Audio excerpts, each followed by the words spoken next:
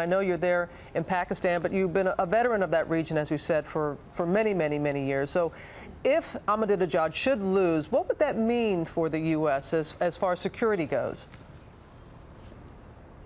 Well, it would certainly be good news for President Obama. It would make it a lot easier for him to negotiate, for his teams to negotiate with someone who is not belligerent, who is not confrontational. He could build on this adrenaline of change and really try to make a difference. Well, what about the Ayatollahs, the religious leaders there? Don't they really, people on the ground there, say they have the true power?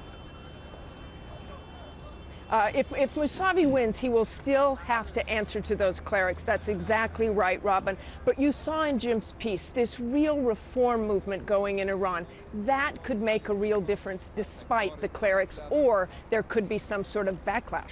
And a final note before you go, you're there in Pakistan, and we understand there's been another deadly bombing there this morning. It's happening on a daily basis. What is it doing to the country there?